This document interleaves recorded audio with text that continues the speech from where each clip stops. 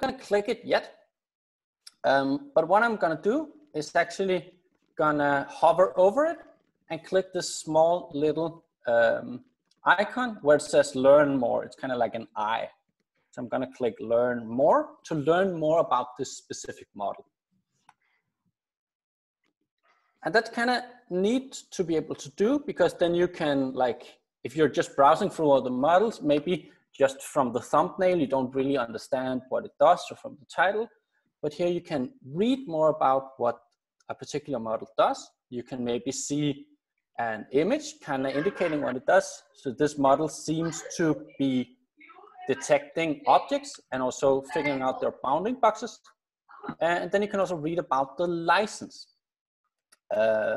What can you use this for? What can't you use this for?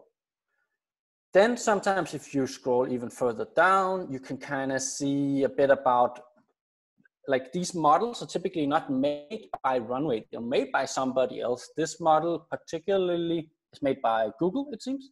So you can actually have a look at the GitHub repo. That's where they store the code for this model. Or you can maybe have a look at the research paper, like what's the science that went behind this particular model.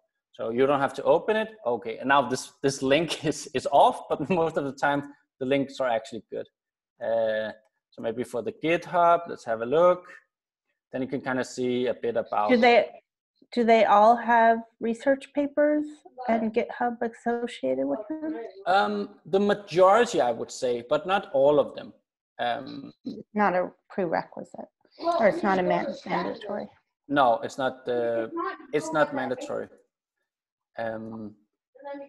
Yeah, there's somebody in the background where there's quite a lot of talk that doesn't seem to relate to this workshop. So if you're not actively talking, I encourage you to mute the microphone.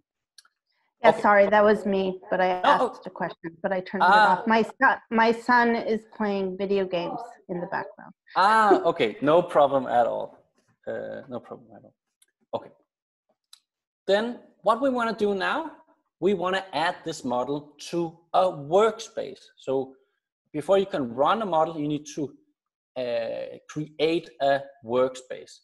So you want to click add to workspace. And if this is the first time you have done anything inside Runway, you probably don't have any workspaces. So then you're just going to click new workspace. And then you can rename your workspace. It doesn't really matter what the name is. So I'm just going to call this MIT workshop. And then I'm going to click create. And now our view has changed. So before we were actually in this view, the browse models view, but now we're in workspace view. So if you click browse models, that takes you back to the overview of all the potential models you can play with. But we have now added a model to workspaces. And you should see something along the lines of this. So can I maybe get people to thumbs up if they have added Coco to their workspace? Any issues or any questions? Then you can post them now, or you can do it in the chat. Just a quick question. If I already have a workspace with previous experiments, can I create a new workspace? Is there an option, or it's all in one workspace? You should be able to create new workspaces. You can kind of, oh yeah. The thing about Runway is that they change the software all the time. You can actually see that since I opened it, which is less than an hour ago, they updated it once again. So if I relaunch it, there's a new update. So sometimes the UI gets moved a bit. I think, okay, so let me, to answer your question, let's just try it out. So let's say I have a model here, and I kind of want to, like this one, I kind of want to, yeah, I want to add this. So I could either add it to an existing workspace, or I can create a new workspace. It doesn't really matter right now. Like when we're trying it out in this workshop, I would just encourage you to have it all in one workspace. Other questions? It doesn't seem so. Okay, so What you want to do then is you can select different inputs. So this model is basically an image detection model that's able to detect multiple objects in the same image. So it needs an input that will feed it some images. And you can do that in different ways, either through a file that could be an image file, a directory of images, or maybe a movie file, or you can do it through your webcam. I'm going to do it through my webcam. So I'm going to click camera. Depending on your operating system and maybe your security settings, maybe you need to allow Runway to access the webcam. And if that's a really big hurdle, then you can just do it with local files you have on your computer. And I think I encourage you all in the email to prepare a folder of files. If you haven't prepared a folder of files, then you can also, in the workshop, you can download here is a zip with sample images to use. But for most of you, I would encourage you to just use your webcam. On Windows, sometimes having multiple applications use your webcam at the same time doesn't work. So if that blocks you, maybe you can turn off your webcam here in Zoom and then try to open it in Runway if you're on Windows. On Mac, it normally handles it fine. Okay, so I'm gonna turn on the webcam, and then what I want to do is run this model. And I want to run this model locally. It should be the only option you have, because this is a pretty lightweight model that actually comes with Runway. Later, we'll talk about running models remotely. So for now, let's just run it locally. So you want to click that button.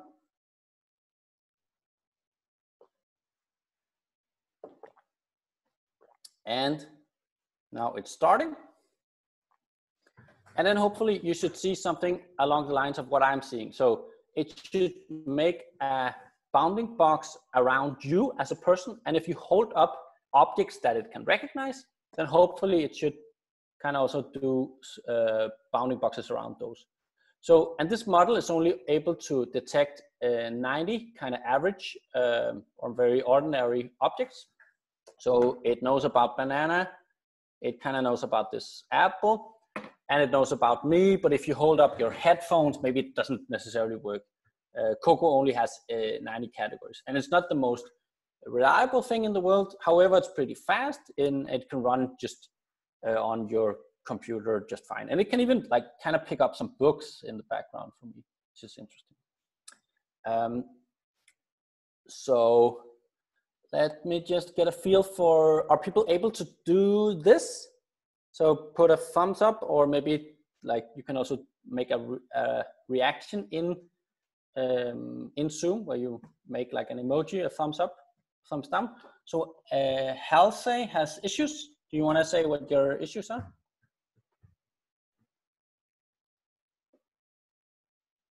I just, my computer, I think, is having a little challenge here. I seem to be frozen up, so I'm hoping that it will just work. Okay. In a second. Okay. It can, yeah. So this is running locally on your computer, actually. If your computer is doing a lot of other stuff in the background, or if it's not like a really fast computer, maybe it'll be a bit slow. If it doesn't work, you can try to quit Runway and try again. Okay. Okay. So when we're running a model like this, you can see the preview locally, which might be interesting for you to just check out. You can also have a look at the actual data, like what is it actually spitting out. And for that, you click this small button down here called Show Data. And then you can see what it's doing. So it's detecting these objects, and each object has a label and a bounding box. So for me, it's kind of like person, and then sometimes there's some books. And the bounding box describes where in the image is this at. The label describes what is the category. You can, so that's kind of one way of doing it. You can also choose to export. So you can export everything that's being seen to a CSV file if you kind of want to keep track of all the objects that are being detected. Maybe if this is like we're using traffic footage and you want to do it for days, it's kind of interesting to analyze where the cars were at or where the pedestrians were at. So that's kind of the text export type. Other models will have other export types, but this one has text as its export type, and in a CSV format or JSON format as well. Then a thing I want to try out real fast, and I encourage you to do as well, is to try to input not just the camera feed, but actually files from your computer. So I hope some of you prepared some files already. Otherwise, I have on the website a zip of random images you can use, or maybe you just have some images lying around on your desktop that you can try to feed it with. So what you want to do is click File, and then you can open either a single file or a directory of files. I have a directory of files that I kind of want to try out. And that one is the zip that I also linked to on the webpage called sample images. So I want to open that one. And then you should see all the files from that directory that you selected pop up here. And then if the model is running,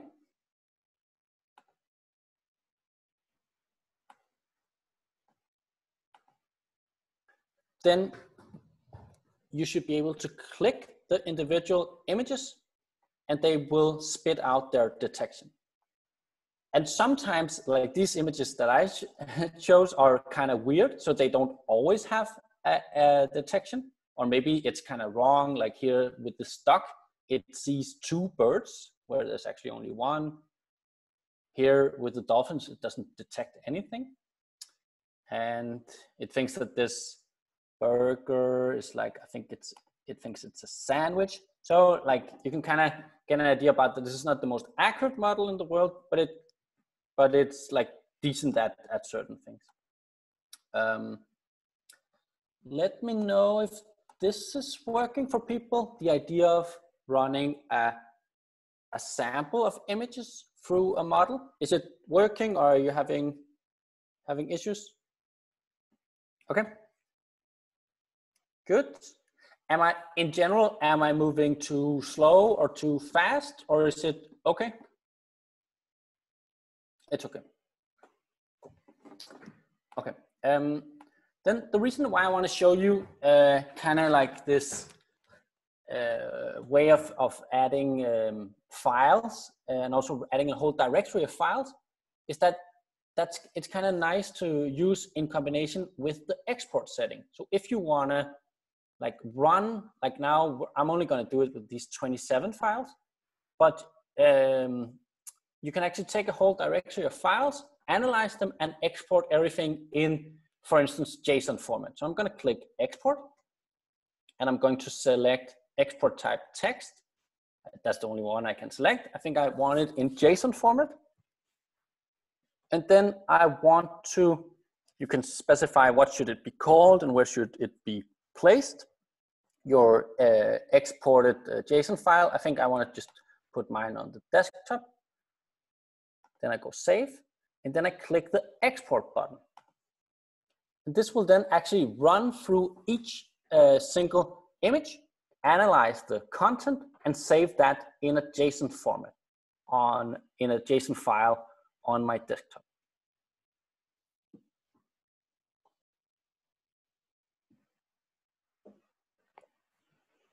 And that's kind of nice, because then I have this sweet file that I could maybe use later in a project with all the detections, like a kite, a sandwich, and all the bounding boxes as well.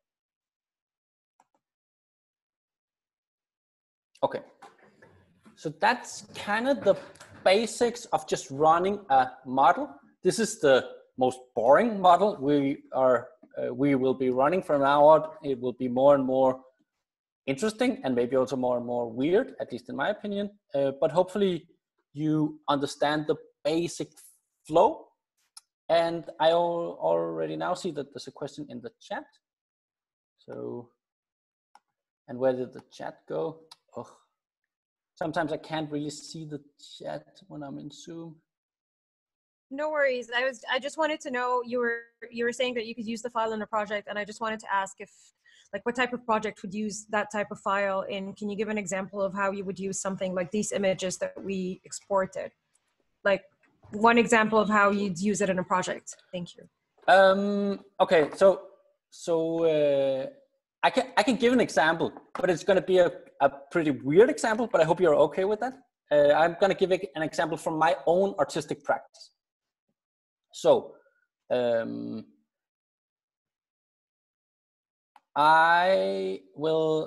still sharing the screen. I have made a project that is on my website, and I'll also share the link to it. A recent project of mine called Fairy Tales. And it's a very, very weird kind of experimental machine learning project where the goal is to try to generate poetry based on boring images. So what I do in this project is that I take images, and I actually took 1,000 images. 1,000 images, and I detected all the objects in those images. So for instance, here it sees a toilet, here it found a suitcase, here there's a person, a keyboard, and a TV monitor. Then what I'm doing is that I am creating a story where the title becomes the story of the X, meaning the objects that are being detected. And then in other cases, I'm kind of doing like the story of the horse and the dog, because a horse and a dog is detected, etc. What I'm doing after that is that I'm kind of giving it a stereotypical beginning of a fairy tale. So it could be something like in a place long forgotten, or once upon a time, or in a land far, far away, something like that.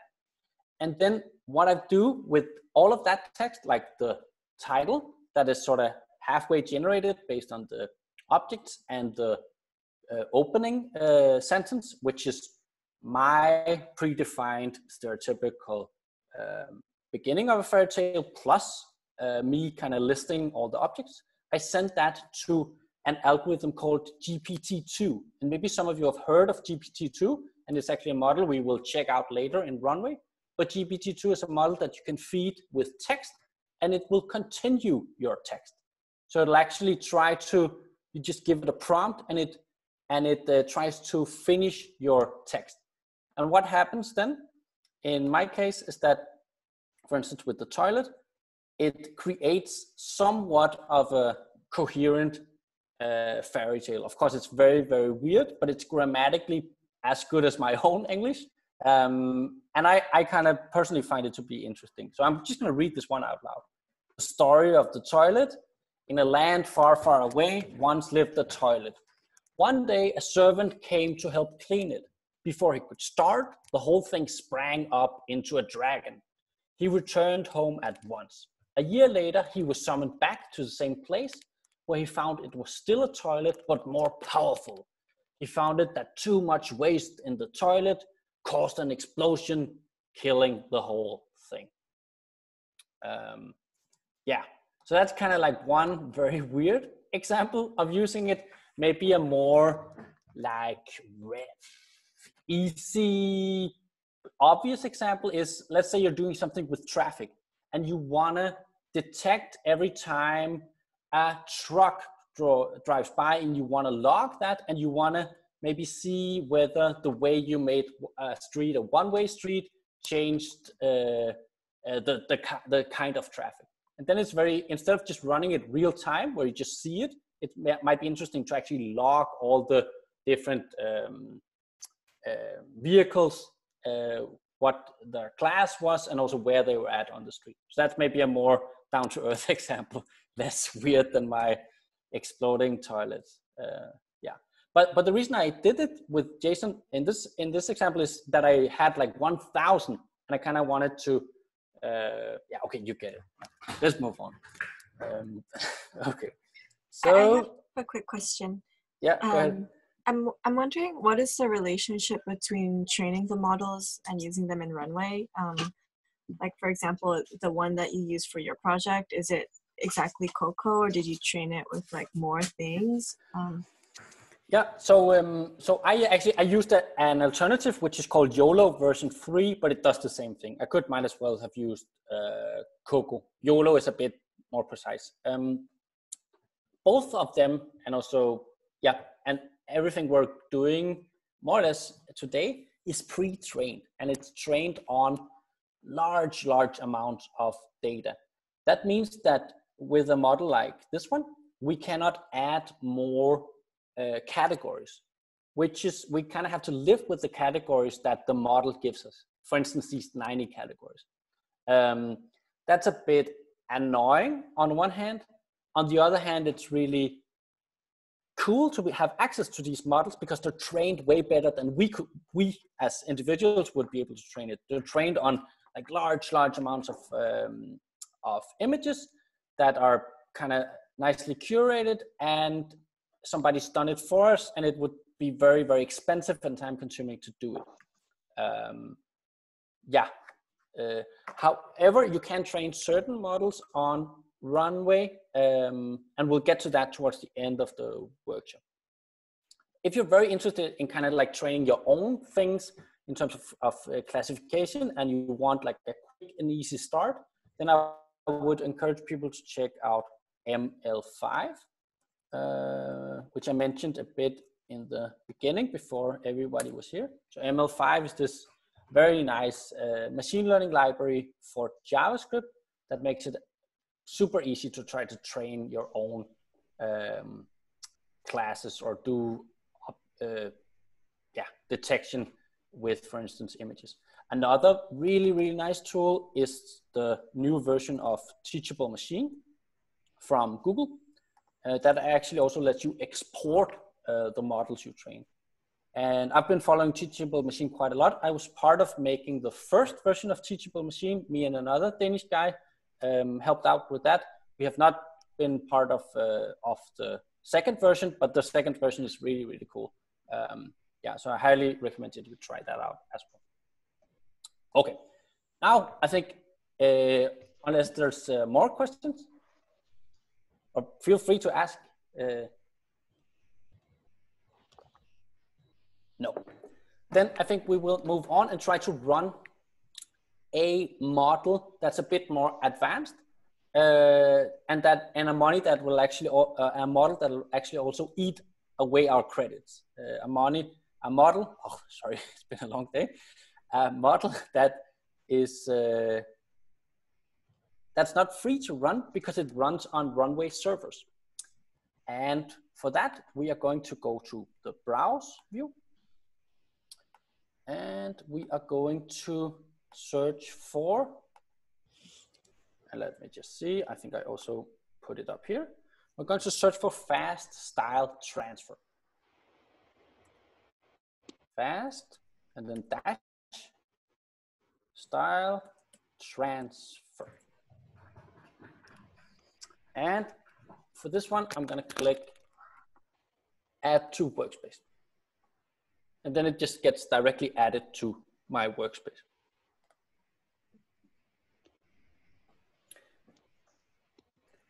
Then a weird thing is happening for me where I would normally just say start the model. Now it says start Docker, and Docker is not available.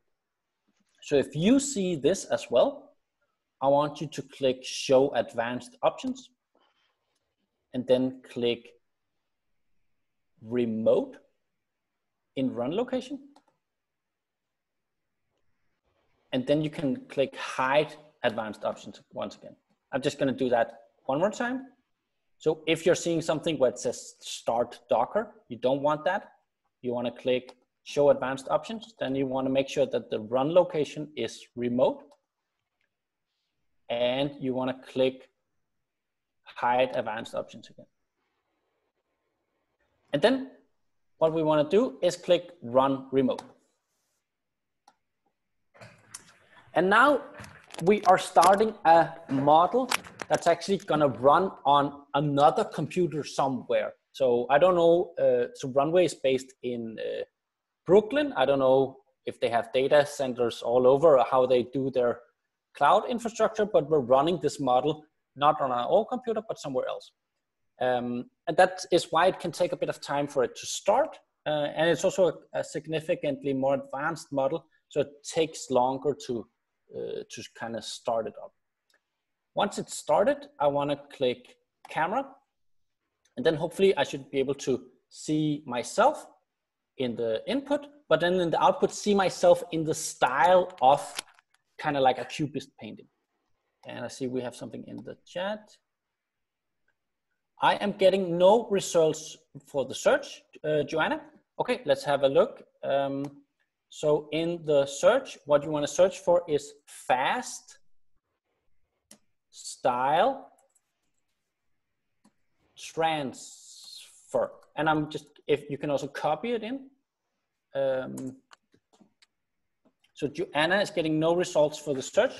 You want to search for specifically fast dash style dash transfer. So Paginam, I'm sorry if I'm mispronouncing it. I haven't heard everybody's names. No worries, it's Paginam. So I have the same problem that I had with the last model, which is when it's the camera, when it's picking it up from the camera, like nothing happens. I could only use like the file. Yeah. So the model only runs when I'm recording files. Are you on Windows or Mac? I'm on Windows. Okay, so on Windows, you cannot have the webcam turned on in multiple applications at the same time. Okay. Typically you can't. So what you want to try out at least, and let me know if it works, try to close the camera here in Zoom, and then try to open it in Runway. And you might need to close the model and open it again, or potentially reopen Runway. Try that and let me know if it works. Sure, and so I stop the model and then, stop the camera here and then try and see if it works. Run the model again and then try and see if it works. Okay. Exactly, yeah. Thank you. And Joanna, it works now, that's great. So can you remind how to set run remotely, of course? And thanks so much for asking in the chat. It's really nice that you ask these questions. Oh, it solved it, perfect. No, that was easy. So for,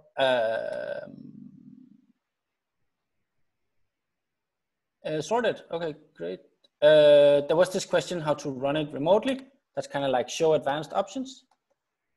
And then make sure you are set it to remote. And then you can run it.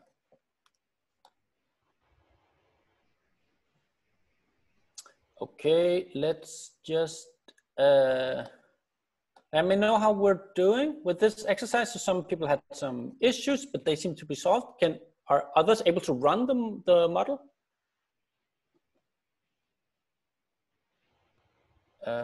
Yeah, a lot of you have your webcam turned off, but people are saying yes in the chat. That's great. If you stop the model, okay, so Samuel says, I think it's going, but slowly, yeah.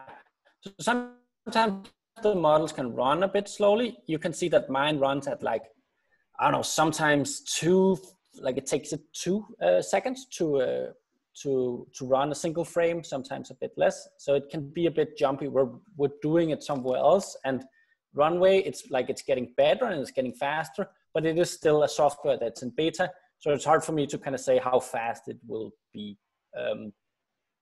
Of course, it's if you want to then save a single image, it doesn't really matter too much how fast it does it, I guess, unless you want to process thousands of images. You can kind of just save one of them like this. So save, and then it'll save like that still image, and you get like a really nicely looking still image of yourself in that particular style. You can also input like a separate thing. So if you don't want to input a webcam stream, you can input a movie, and then you can actually process the movie frame by frame, and then you get a very nice, smooth looking output in the end. So that can be like a nice thing to do, especially if the inference time is a bit jumpy. Yeah, let's see. So for instance, yeah, I don't know what I got. Yeah, I'm not gonna do that right now. But you can do that. Like you can select a movie file, actually.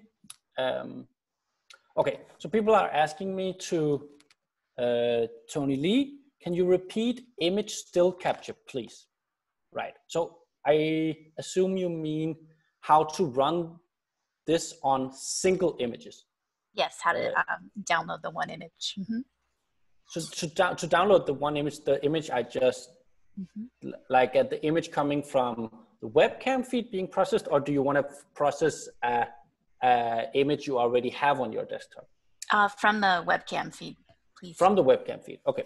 So I'm just gonna do this again. So if I'm running the webcam feed and my model is running, then it's kind of processing this all the time. Then if I want to save an image, I can kind of just click save. And it will take, I guess, the last frame that was processed. And then you can click save. And that will then be saved to your desktop, for instance. Great, thank you. My other window is covering up the bottom right-hand corner where the image was. Yeah. And the buttons are a bit small, and there's so much, like this UI is like, it's good, but it's also, it's cramped. So yeah. Thank you.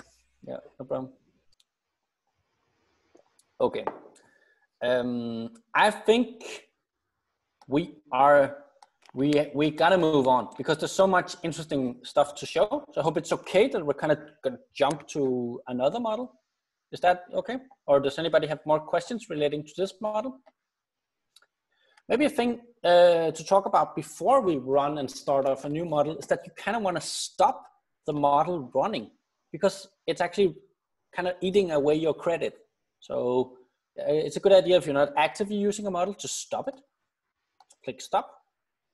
And then if you want to see how much credit you have left, I think you get like $10 when you sign up or something like that. You can click your settings over here, and that should tell you how much credit you have left. So I have a lot of money here on Runway. Do you get 10 credits still when you sign up, or do you have more? Do you have like a deal with them? No, you can't. If you're doing more workshops, you can actually write them and they will give you sometimes free credits, especially if you're doing like a several day thing. They're very nice. They kind of just want people to use their tool. Okay. And a question in the chat. Is it possible to change the style on this model? Yes, it is. So by default, it's set to the cubist style, but there are other styles. Again, pre-trained styles you can select. Kandinsky, Google Weather Map, with Google Maps, which is really weird. Hokusai, which is beautiful. All types of different ones. And I'm saying all types. There's actually only 5. However, if you want to use your own complete, like unique style, then there's several alternatives. And that's a cool thing about Runway. So Runway is just this nice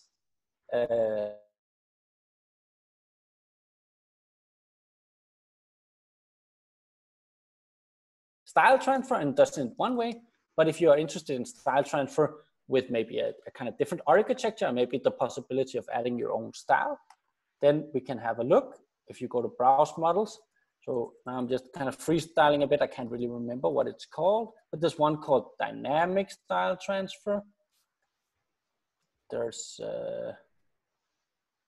this one, this style transfer. There's this one, which is called ADA in style transfer, stylize images in the style of any image. So it seems like this one, you can actually upload your own style, which is not kind of neat. Or this one, arbitrary image stylization, stylize images in the style of any image. So if you're running a specific model and it's not really doing what you want, then try to search for similar models. And you can search by name. You can also kind of search by, sometimes they have tags, or you can search up here in trending or by category. Yeah, so the category here would be style transfer, I guess. Okay, we gotta move on. And we wanna do something called style GAN. So I'm gonna search for style and then GAN. Let me just style GAN, maybe it's in 2 words. Style scan, no, style scan. And yeah, I'm interested in running StyleGAN 2, I think. So I'm actually going to search for StyleGAN 2. StyleGAN 2. And the one I'm going to run is this one. So I'm interested in this one, this model here called StyleGAN 2. StyleGAN 2. I'm going to put it in the chat as well. And you want to select the one that's kind of, yeah, where it says StyleGAN 2 here, and it has the Runway logo here, and the caption is generate photorealistic images, improvements in image quality. This one, okay? I'm gonna click that one. This is a model trained by NVIDIA, and it's a GAN model. GAN is short for Generative Adversarial Network, and it's a technique that allows people to feed a model a lot of images, and then it will be able to produce new images that are very similar to the ones in the data set. However, they are unique. And we have some different checkpoints we can try out. So we can try out faces, cars, cats, churches, or horses. The faces is the most impressive. So we are going to stick with faces. And then you want to click run remotely. And this might take a bit of time. It can take like a few minutes to get it running because it's relatively heavy. So have patience. If I was a bit fast in actually selecting it, then let me just show you once again which one it was I meant. StyleGAN 2, and then this one with the faces. StyleGAN 2. Okay, now it seems like it's working. So now it's actually running. And then what I want to do is I want to click vector.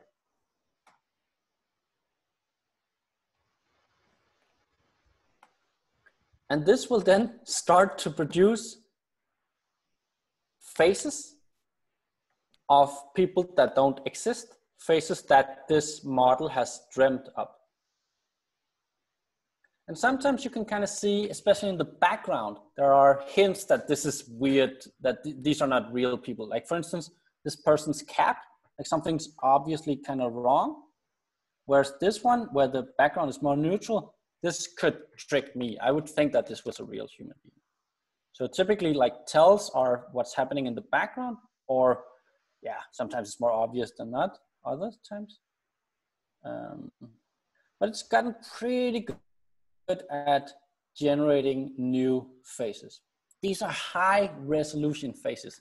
These are 1024 by 1024. These are high quality. You can navigate this space. This is kind of like what you call latent space, because all of these non-existing human beings, they live in a high dimensional numeric space. So they all have a position on what you call a vector, and that vector has, I think, 512 dimensions. And now, because we're on a screen, we see it in 2 dimensions, but generally the idea is that the closer the images are to each other, like if they're next to each other, then the faces have a lot of similarities, and if they're very far away, they don't have a lot of similarities. You can make that even more obvious if you put the sampling distance down. So let's try to put the sampling distance down to maybe 0.2. Then you can see all of these faces that are kind of similar, and that changes ever so slightly. So what I did was the sampling distance. I lowered that, and then you see like weird variations of kind of the same face. So here kind of like the hat changes a bit and the glasses, but it's kind of the same smile. Okay, so let me know if this is working for you. Are you able to run StyleGAN2 with the faces? Cool. Anybody having any issues or any questions? Yeah. Well, I clicked on vector and then I'm just looking at a whole bunch of like empty thumbnails. It seems kind of stuck. Is it just a matter that it's loading a big data set, or? Is the model running? No, it's not running. It's just not letting me switch back from vector to. Okay. If the model is not running, so you can see that my model is running because I can click stop down here. If yours doesn't have a stop button, it's an indication that the model is not running. And if it's not running, it's not producing any images. So the model needs to be active and running before images will appear. Okay, so the vector isn't like in the input data set, it's already the output. Like what's showing up in this case in the upper window is already the output. Yes, the vector is just like, this is just, and latent space, I have a hard time explaining it, to be honest. But it's the way we navigate the images that it's able to generate. And we do that via a vector. And it's a bit misleading that they call it a vector and then you see it in this 2-dimensional space, because actually it's in 512 dimensional space. You could also just feed it a long list of numbers and then it would generate an image in that particular position. But they chose to do it in this 2D grid, which kind of makes sense. But it's not, you can't like feed it your webcam as an input. That's not how this particular model works. Got it. Right. Other questions? We have some in the chat. Can we choose gender, race, etc. in this model? Not in this model directly. Other models are able to do something along the lines of that. There's a model a few years ago called transparent latent GAN, I think. Transparent latent GAN. And you could kind of like you could like start off at a certain point and you could make people younger or older or more happy or less happy or off with their glasses or on with their glasses. That's not something you can explicitly do with StyleGAN. However, people are kind of researching like what the different directions in this latent space mean. So some have kind of figured out that if you move in this weird direction in 512 dimensional space, you kind of generally lose the glass, or you gain hair, or you become more like Caucasian or something like that. But it's not explicitly built into the model. Other models will have something like that. And if you're really interested in that, maybe send me a mail afterwards and I can send you some resources. But transparent latent GAN kind of, at least a couple of years ago, was able to do that. However, the transparent latent GAN doesn't look very nice right now. Like these things age quite quickly. So yeah, 2017 faces look super weird compared to these. Okay. Did anybody try out some of the other ones? Did anybody try like the cats or the cars or the churches or the horses? So those are, I trained like the more poorly trained. So it becomes more nightmarish, I would say, especially like the cats. They're like, sometimes it's like 2 cats in one, or it's like the eyes are totally weird. Whereas this faces one is so good. Maybe also because it's like off faces kind of in a straight position, and faces are very similar. Like all faces have eyes, noses, mouths, and so on. Whereas a cat could be in all kinds of weird positions, or images of horses could have riders, or it could be close to the horse or far away. So in general, like with these models that generate things, the more confined the data it has been trained on, the more realistic the output becomes. Okay. We are going to move on to the next technique, which is kind of a thing, maybe a bit similar to what you were asking before, Nadav, about like can we maybe use a webcam as an input to control like something face related? Let's try that. Let's see, there was a question in the chat. Cats are terrifying. Okay, so Joanna tried that out. I don't know, maybe you can share something in the chat. You can actually upload files. So if you made like a weird cat, then let's have a look at it. Share it in the chat, that would be awesome. Okay, what we want to do now is we want to stop the style guide model. We want to go back to browse. And we want to see what's trending. And number 3 on trending is this first order motion model, which we're actually going to try out. So click that one, and it's going to be added to our workspace. Let's just see what happens in the chat. Okay, so Samuel also had a cat.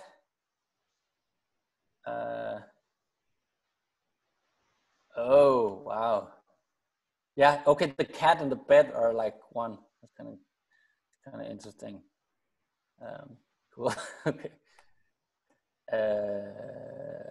Yeah, for people kind of interesting in all this generative weirdness, then there's this website called This X Does Not Exist. So maybe some of you have heard of the website This Person Does Not Exist, but that's only one. So there's also this cat does not exist. This Airbnb does not exist, this startup does not exist, this blah, blah, blah. So all types of weird generated things, both with images, but also with texts. Okay. I added first order motion model to my workspace, and we are going to try that out. For your input, you generally want to run your webcam. So that's the input on the left, the driving face image. The input on the right, you want another image of a face that you are going to kind of puppeteer. So I'm going to select a file, and I'll try to see if I can find an older version of myself. I think I have one like here.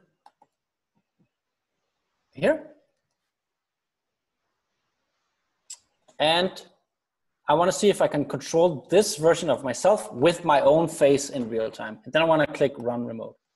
And while I do that, let's see what's happening in the chat. So Joanna also maybe posted like a scary cat. Let's have a look. Oh no. Oh, this is so weird. These are like hell kitties. Okay. Okay, while this is loading, let me just grab some water. I'll be right back.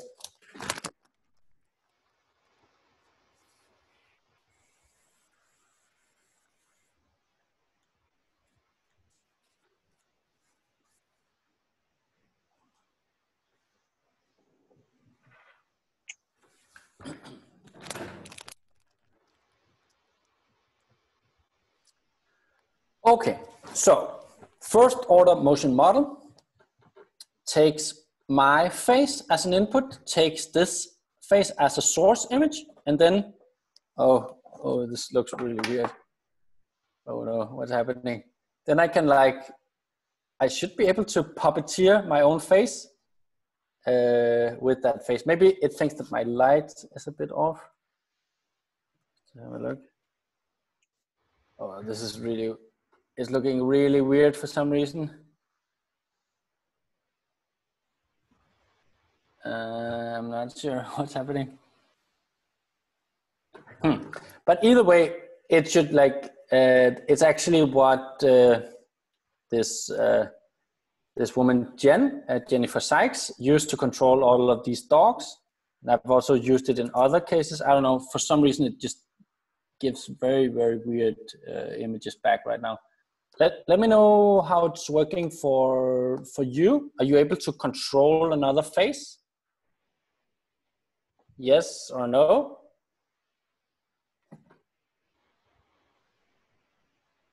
It's loading. Okay, it's loading a bit. Yes, so Samuel is, Tony is. So if you have something fun, then maybe you can share it in the chat. I don't know why, for some reason, it just really freaks out. Okay, so yeah. So for Joanna, it's slow. For Andrea, it's still loading. It is relatively slow to run. It doesn't run a lot of times per second, typically. I think for me, let me just try another image. Let's see if there's something wrong with this image. I can try another file here. I think I'm gonna try this face instead.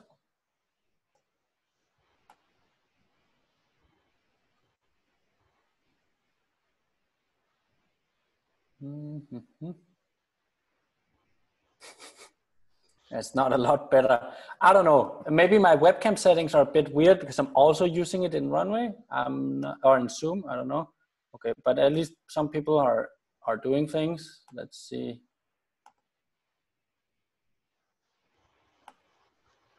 Oh, interesting. And here? Yeah. Okay. Yeah. Either way.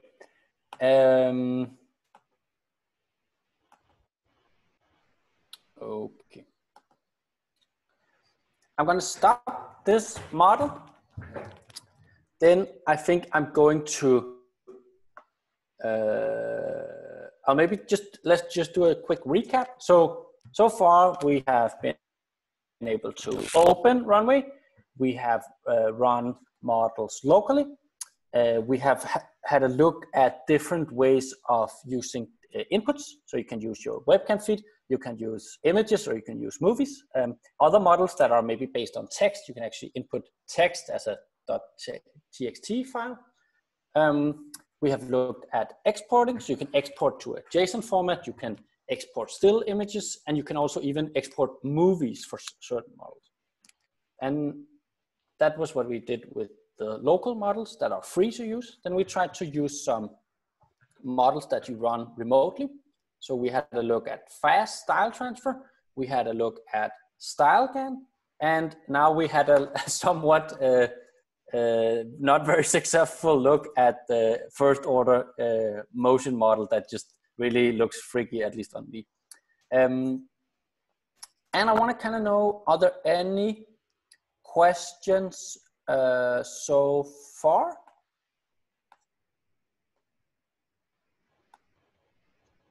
Anything that's kind of a bit puzzling to you, or anything that doesn't, yeah, anything like, any questions? We have something here. Oh, now I can't see the chat. Oh, here is it. Is there a model we can use for extracting visual sentiment?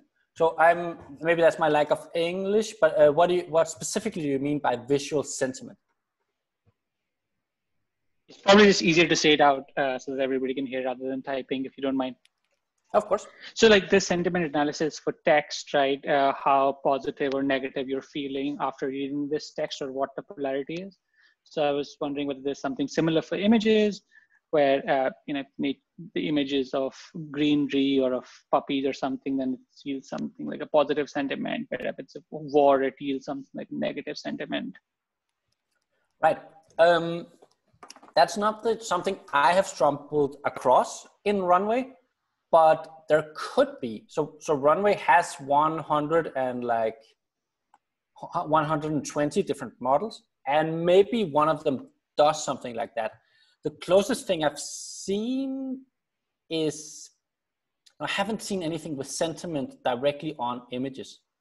And I haven't seen that either on outside of Runway. But I guess you could make something like that. Like somebody could make something like that, but it's not something I have seen. Thank you. No problem.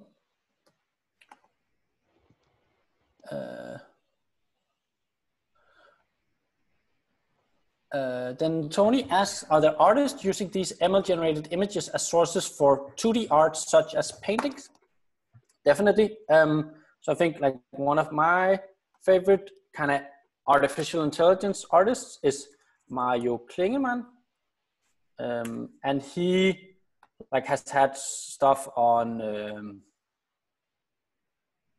Sotheby's art galleries and auctions, and he's a relatively well-known AI artist. So you can have a look at him here. Yeah, and there would be others. Like one of my favorites is actually Sofia Crespo. She is so cool. And she has a background in kind of like biology or bio something. So she does like very organic looking AI art. And typically like computer art is not that organic looking, but she does it in such a nice way. Especially her Neural Zoo project is just like, yeah, so cool. So like, and she's also a good, she also teaches workshops, and she's a good public speaker. And also, yeah, I actually taught a workshop where she attended. So I was very kind of, wow, you attend my workshop. She's so cool. Yeah, so check her out. And there would be lots of others. Yeah, those are just two that come to mind. Okay. Now I think we are going to, because of course, like when you're doing something like this, you're running a bit out of time. So I want to skip this next part about chaining models. I'll quickly explain what it does, and then you, if you're interested, you can read the tutorial on how to do it. But the idea is that the output of one model can actually become the input of another model. So for instance, there's one model that looks at an image and tries to describe it in a sentence. So it could be something like this, where if it sees a person walking like this, the description becomes a man carrying a surfboard. But then you can also do the opposite thing. You can try to write a small sentence, and then a model called Attention GAN will generate an image based on that sentence. It becomes a bit weird and uncanny, again, because the space is not really confined or limited to something like faces. You can write whatever, and it will attempt to do whatever. But it means that it's a bit like nightmarish from time to time. But then I think you can have a look at, and you can read the tutorial on it if you're interested, is that you can actually chain these together, because one takes an image as an input, produces text as an output. The other takes text as an input, produces image as an output. And that in that way, you can make like weird loops where they send information to each other. So that's an interesting thing, maybe a bit of an artistic thing to check out. Instead, what I want to do, and this will be again, yeah, relatively short, for the next 10 minutes, I'm going to give you some time to explore on your own, but I'll be here and I'll help you kind of debug if something's not working. The idea is that you, on your own, should try to get a feel for some different models in Runway by experimenting with them. You need to have a bit of patience when you're running them, because it can take a bit of time to get them started. If your model just hangs for 2 minutes or more, then try to restart the model or potentially restart Runway. And then I put up some recommended models for you to experiment with.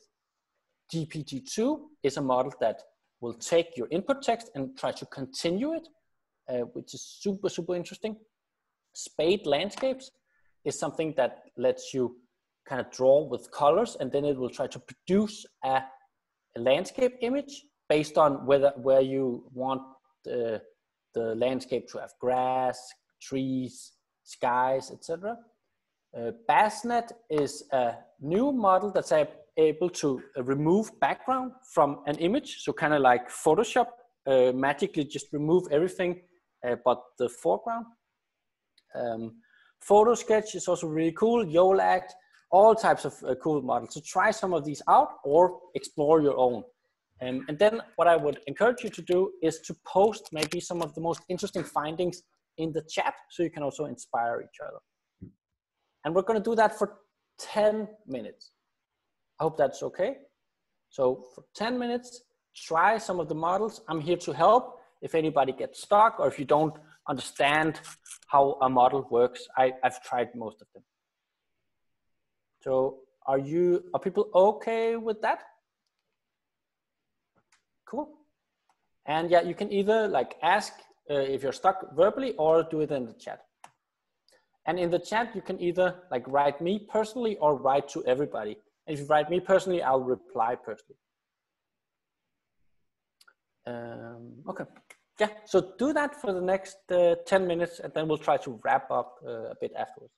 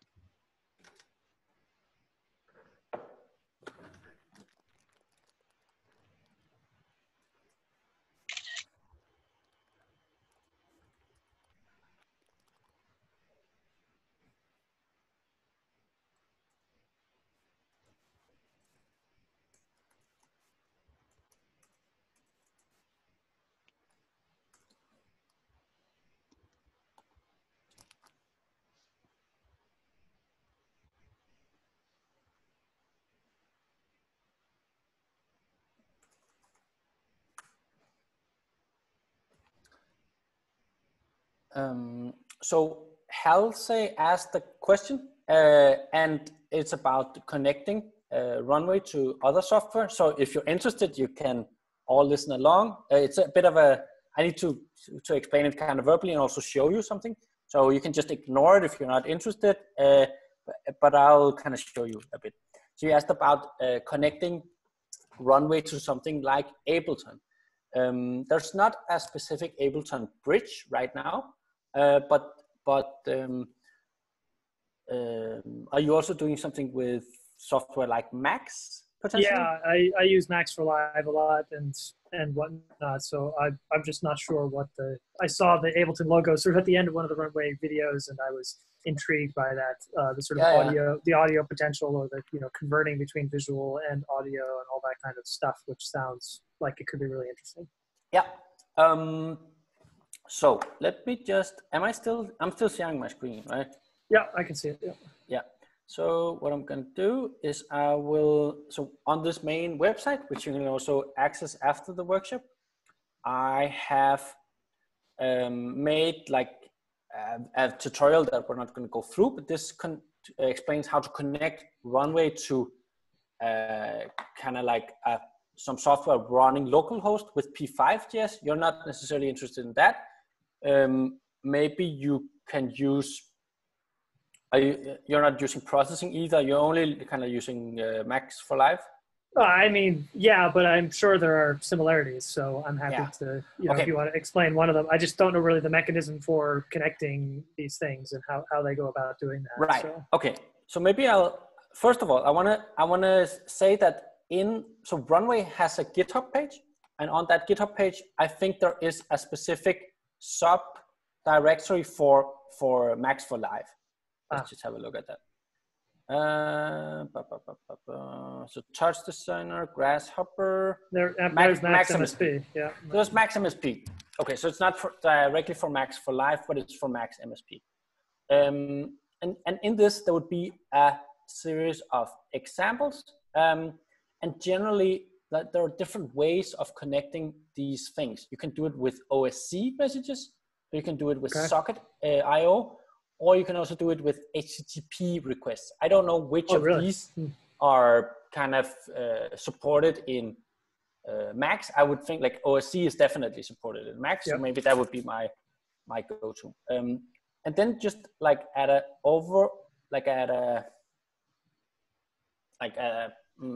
like the quick explanation is kind of every time you have a model, let's say you have a model like Coco SSD and you're running it via the camera. Then what you might be interested in is having a look at this network tab. Because then you can see like what are different options. You can do it with HTTP, socket, OSC, or JavaScript. And then with OSC, for instance, you can kind of have a look at what is the input. So let's say you want to send an image to Runway from an external software. You want to do that over OSC, and it needs to be an image of this format. And then you need to kind of like give it the name label. So I'm not that good with, give it the name image. I'm not that good with OSC protocols. Sure. You kind of need to follow that. And maybe you'll find an example on the GitHub. And then for outputs, it gives you boxes and labels. And these are kind of arrays of numbers. And you can check them out if you have a look at what is kind of going on. Oh, I have so many things on my screen. Down here in the show data, you can, if you remember the Coco one, yep. It kind of shows you the data here. So this would be an array of labels, an array of. So we could basically just parse that in Max and run that within Ableton Live, and then do something with that data as you chose. Definitely, yeah. Like you could generate music from the objects around you. So the banana triggers the saxophone or whatever, right? Or the closer the banana, the bigger the bounding box, the more something like that. Gotcha. So you would have Runway running, the local app running, and then it would be outputting in real time, and you would have Ableton running also, which would, inputting and outputting depending on what direction you want to go. But basically, you'd have both applications running simultaneously, and you could share the data real time like that. Yes. Okay. However, Runway is also, they have added last week a API kind of functionality, which is only in beta or like in closed testing, and I haven't tried it myself, but it actually allows you to run the Runway models without having the software open on your computer. Gotcha. Right. Yeah. If you're not using a local model, the software is just sort of unnecessary in some ways. So, or the desktop software. Cool. Okay. Sorry, I didn't mean to take the whole 10 minutes to discuss this, but that was extremely useful. I really appreciate it. And then you said whether there's a VST, not that I know of, but maybe. Okay. I'm not really using Ableton, but sure, I can look around for that stuff. I just again generally was curious as to the mechanism for connecting, and you've helped that. Yeah. But as long as it's kind of OSC, you can like make connections. Okay. Any other questions? Do you know a ML software called Wikinator? Okay, so that was like a private question. Sorry about that. But for Pohau, yes, I've taught a lot with Wikinator. I actually have a lot of examples for Wikinator, definitely. And Wikinator can also do healthy what you're thinking of. Maybe like if you're interested in that, we can have a chat about it after the workshop. I think we've done a lot of music stuff right now. But Po, yeah, definitely I know Wikinator, and I've made a lot of bridges between Wikinator and processing, and actually also Ableton back in the days. But I don't use Wikinator a lot anymore because it's not been updated since, I think Rebecca Friedbrink updated it in 2014 or something like that. Hadn't really seen an update since. Yep. Why did you ask, Paul?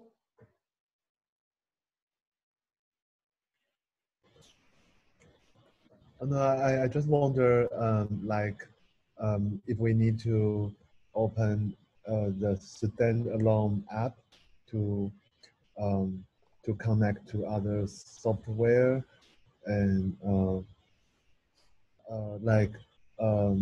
in my understanding, Runway is more into visual analyzation, and so if I want to create like more like generative music system, and I tried Wikinator several times, and I also feel it's simple, but Runway seems much more powerful. But yeah, so my question is also similar to the previous one, like how can I integrate different software, and yeah.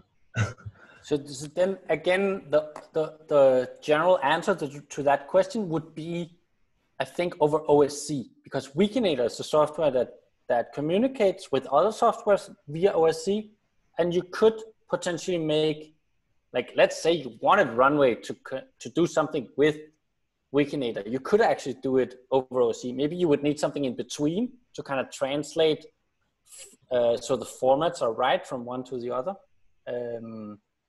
But it's doable. And in a way, I also see Runway as like a next step Wikinator. Although Wikinator is a bit more focused on training, where Runway is quite focused on running existing models.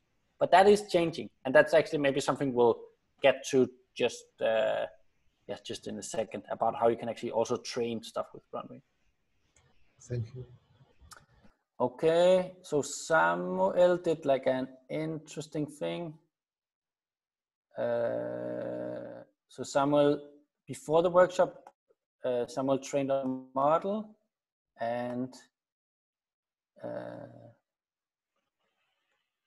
actually outputted this image. That looks beautiful.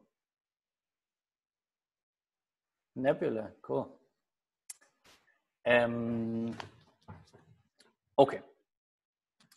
Okay, I think let's wrap up this small exercise. Let me just know, like, how did it go? Were people able to try out models? Anything that was interesting to you, or anything where you got a bit stuck? Or let me know how it worked.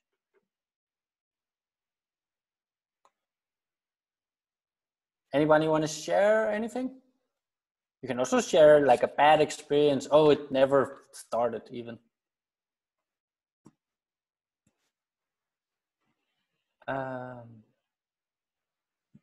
Okay. I did deep privacy, and the results were frightening. Oh, explain. What did it do? Well, it seemed like it was looking for a particular type of you know, where the head was facing. It was not good at side faces at all, or with any sort of if the hair went in front of the eyes a little bit, then the face would be completely. It just didn't know where to put the rest of the features. So I had, a photo where I had one person with bangs whose face was completely, not replaced, but like very much distorted in many ways, and then a man in the background whose face was almost perfectly replaced by a generated image. So it was okay. pretty interesting the way that you can see these different results happening in the same image. Yeah, nice. Any other experiences people had with models?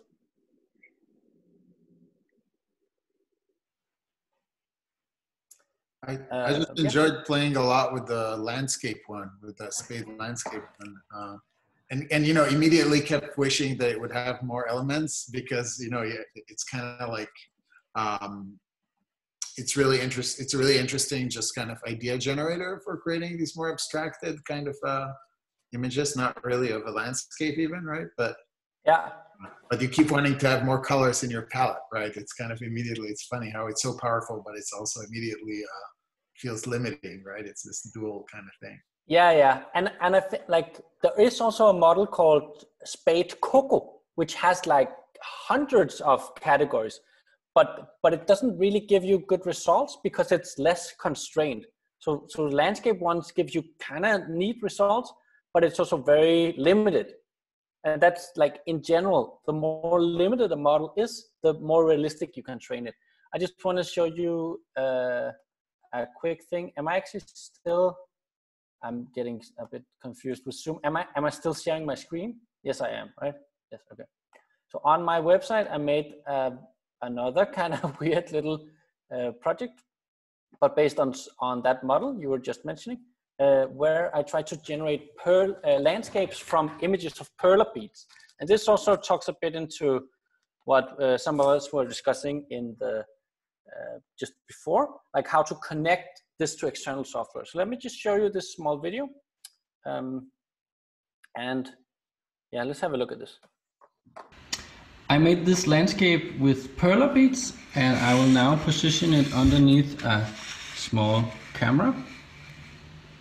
Like so. Oops.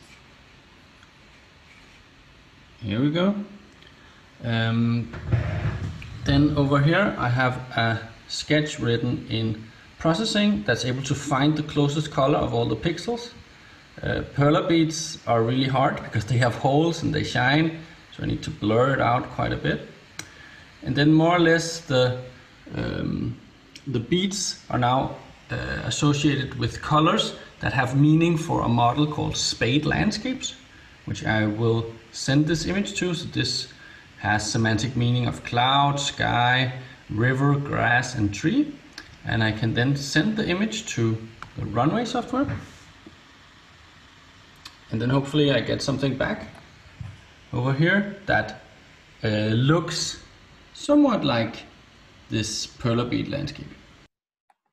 Were you able to see the video? And could you also hear the sound? Yeah, cool. Okay. So that's kind of, yeah, one example of like connecting it to an external software, because then you can like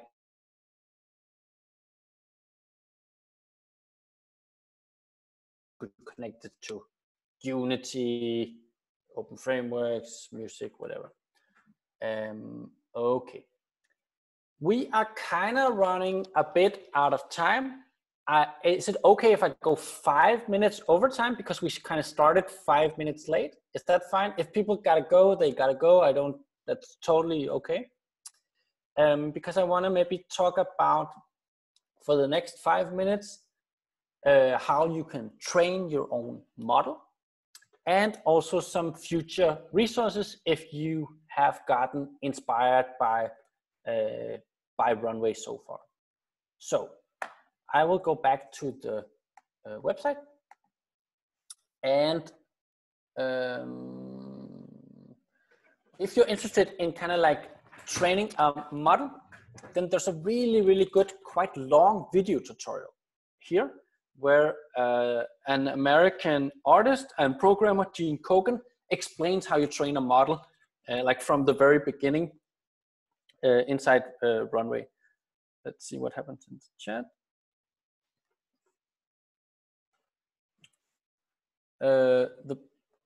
Post the link to that one.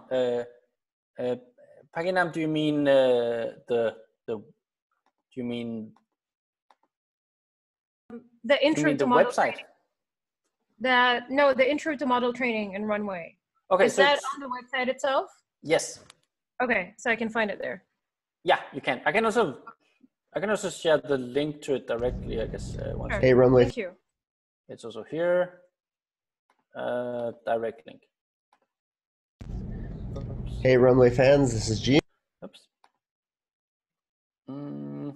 There you go. But basically, this video kind of takes you through all the steps, but it's not that complicated actually. And just like at a glance, what you do is you go to training, and then you can right now select 2 different models that you can train. You can either train a generative image model or a generative text model. The text model is based on GPT-2. That's the model that's able to kind of get a prompt and then it will continue your text. And the generative models are based on either StyleGAN or StyleGAN 2, which kind of, they both do the same. You give them a lot of images, and they will try to produce new images that are similar.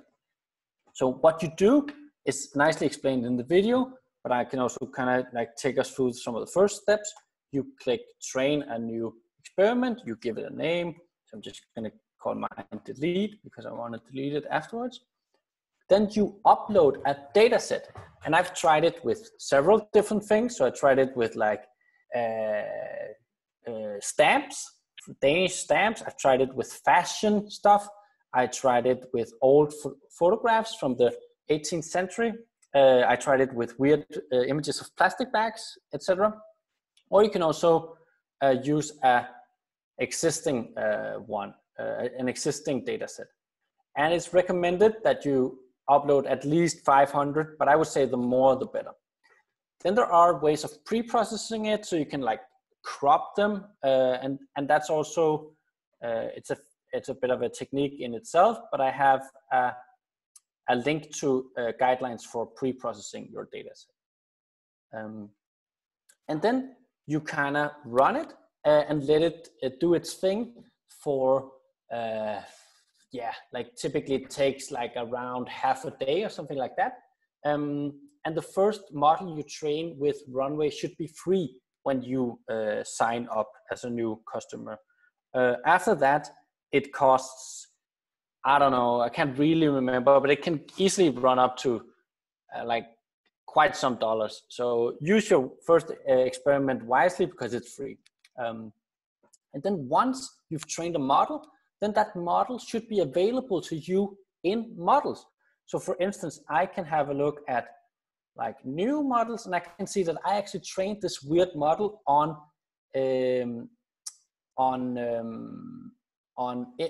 people from the 18th century. So I can run this model just as well as I can run any other model, but this is a model that's unique to me. I'm the owner of it. It's only me that can run it. And it's trained on images that I decided. And if you're kind of interested, you can have a look at yet another weird artistic project I made using Runway, which is this one. I'm going to share that in the chat, where I created kind of new people that don't exist, and I also generated biographies of them. So kind of like a weird fake news, but about people in the 18th century. You can have a look at that. So let's see if it's running. And now you see that it's actually running, and it's able to generate, like some of these people are kind of realistically looking, but some are also weird morphs between one person or two person, or like close up or not close up, but kind of interesting aesthetic, at least in my opinion. Yeah. Let's just see. Okay, so that was kind of it.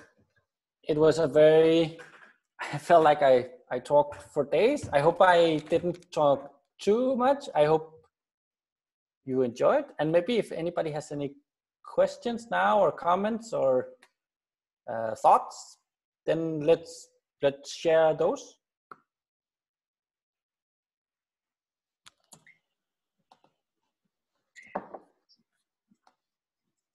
Thank you so much for hosting this workshop. It was incredibly helpful.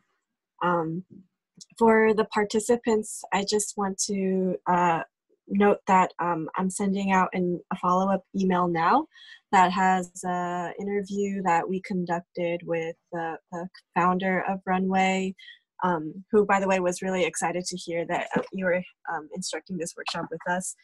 And yeah, so just look out for that email. I'm also sending out a link in the chat right now for a survey about, what you learned, what sparked your curiosity. We just want to know more about your experience and things that you all are interested to learn more in the future. So I didn't mean to hijack the question section, but no, that's fine. And cool that you had a talk with Cristobal. I've only met him in person once, but like a weird story. So Runway was his thesis project from when he studied at ITP in New York, and me and Gene Kogan.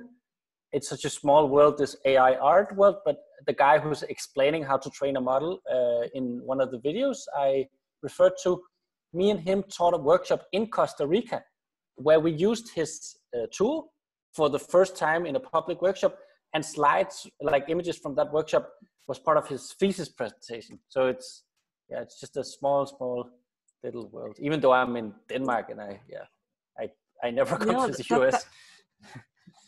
That's the sense I got too, that the AI art community was quite tight knit. So it's been cool to see all these connections. And thank you so much for joining us here today.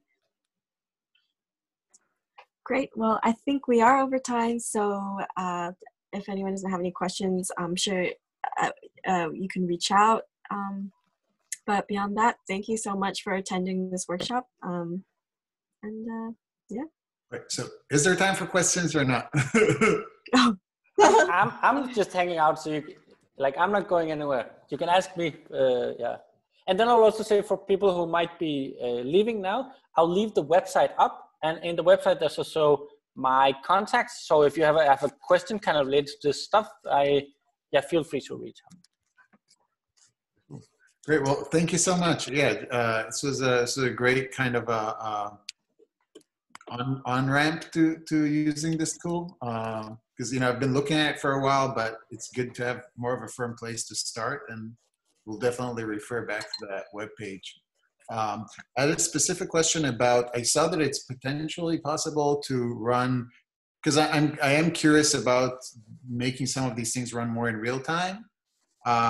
And it seems like maybe if you have access to like a computer with a beefy GPU, you could maybe do that, but I'm not totally clear like what would be the steps to do that. Yeah.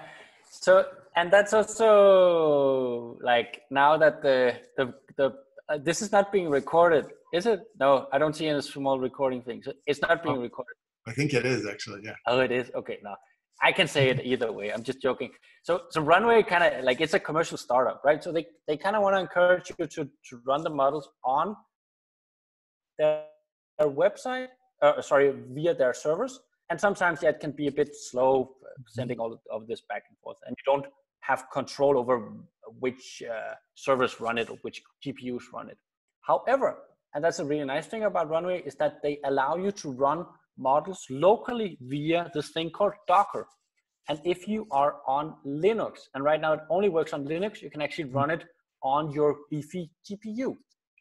And on the website, on Notion, I made a couple of links. If you go kind of all the way down to, let me see, other Runway links. And I have a link here called Running Models for Free with Docker on CPU or GPU if you're on Linux. And it kind of takes you through all the steps of running it on CPU, which I like personally, I have it running, I can run models for free on my Mac, but only on CPU. And then if I run them really, really fast, I do have a kind of like a gaming computer with Linux installed. And there I can run models on GPU. That's great. So it's possible. It was a bit tricky to set up, honestly, but it's possible.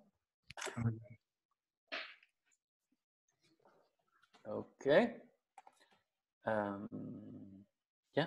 Other questions or comments or thoughts?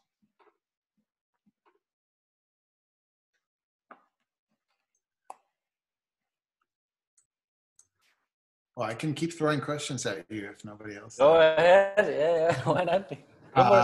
Well, I'm curious also, as somebody who teaches kind of new media art, if there are some good resources, kind of online resources for students, just for kind of, this stuff gets outdated so fast. So, the last time I saw a compilation of resources was, I think, Memo Acton made something a few years ago. But I don't know if there are some go-to resources for you for seeing what's the newest art that's being made, or, theory that's being written, or that sort of thing. Yeah, there is this website. You gotta if you give me like 40 seconds, I'll try to see if I can find it, because I have it, but in another Notion, so I need to log into that with another email, but I have at least something. Okay, so let's just see here. So, yeah, 1 second.